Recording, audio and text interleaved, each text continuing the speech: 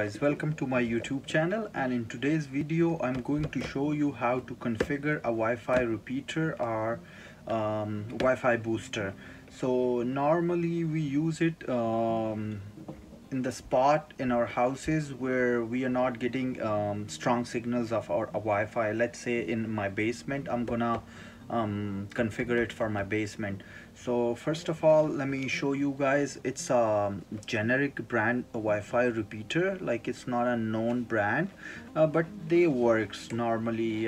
They are pretty good even if you got a generic one. So always you will find manual there, Wi-Fi repeater manual, and here is the Wi-Fi repeater. The quality looks normal, okay, but it will work 100%. I know that because I've experience with them. And in the box you'll see Ethernet cable as well.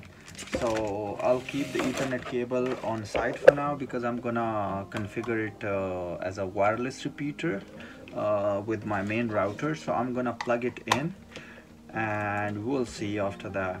Now it's just turning on. You can see the red and green bulb.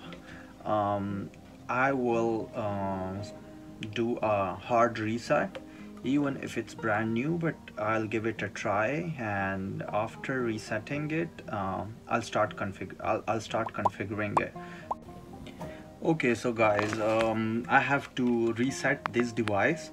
Even if it's brand new, I just want to be sure that there is no settings already on the device. So you see there are like Wi-Fi light is green. It means it's sending the Wi-Fi signals. I can find the signals on my phone, but before that I want to reset the device.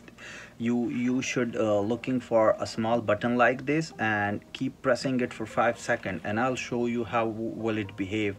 Yeah, you see that the green light, the second one on the top, it's just blink 2 times and it will be, yeah, that's it. The Wi-Fi signals are off, and now this one is on. It will blink for 2-3 minutes, like 2-3 seconds, sorry, and the device will be factory reset.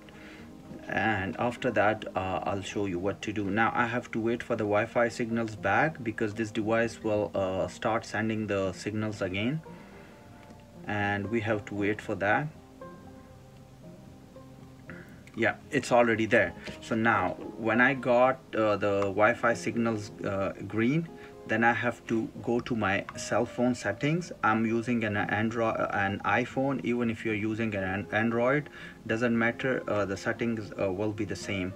So now I can see Wi-Fi repeater here. I have to click on that, and it's an unsecured network. It means there is no password on this one because I've just reset it, right? And it's brand new, so it's connected, but I'm not getting the signals because it is not configured. So when it is connected, when you click on it and on your Wi-Fi sections you see the name of this device, it means it's already connected. After that you have to go to your browser.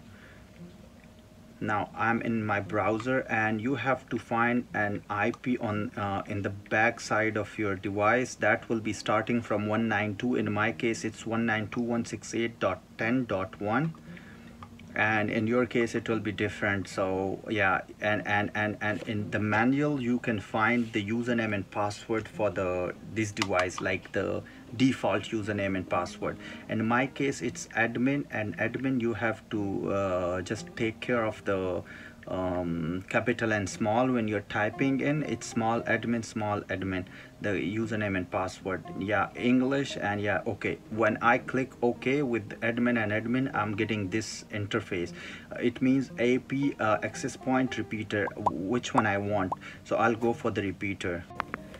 Okay guys, so when I click on repeater, you can see I'm getting all the available networks surrounding me, and I have to select the one I want to extend. So I can select any router or any extender you have already configured in your house which is closer to this one. Like the spot you want to put this one in, you have to select the network in your house near to this router. So in my case I'll select my main router, which is this one, and now it's asking me the repeater SSID. So don't forget to change the SSID of this one. Don't keep it the same for both. So I'll give a name ABC extend. Okay, and it's asking me the password, so give any password. I'll give ASDFGH. Oh yeah, I just keep it simple, like anyone, any password, you know, which is easy for me. Yeah, so I already gave the password. Click apply. When you click apply, it's gonna configure itself automatically, and you will see that it will come up with a successful message.